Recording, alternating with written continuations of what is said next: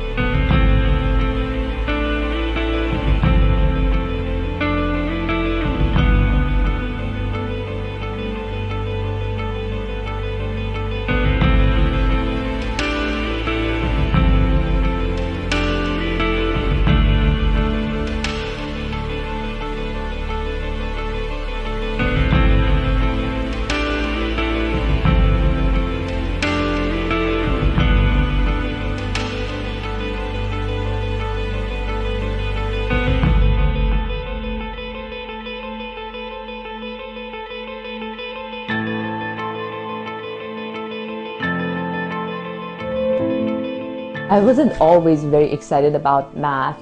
I was more excited about reading novels, and I thought I would become a writer one day.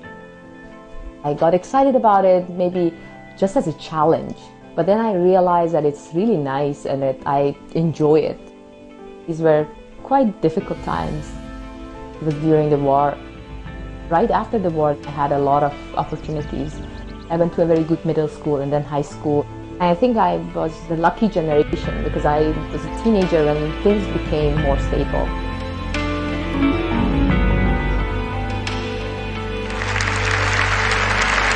네, 드디어 필드상 역사의 한 획이 그어졌습니다. 네 번째 수상자는 여성 마르얌 미르자칸입니다.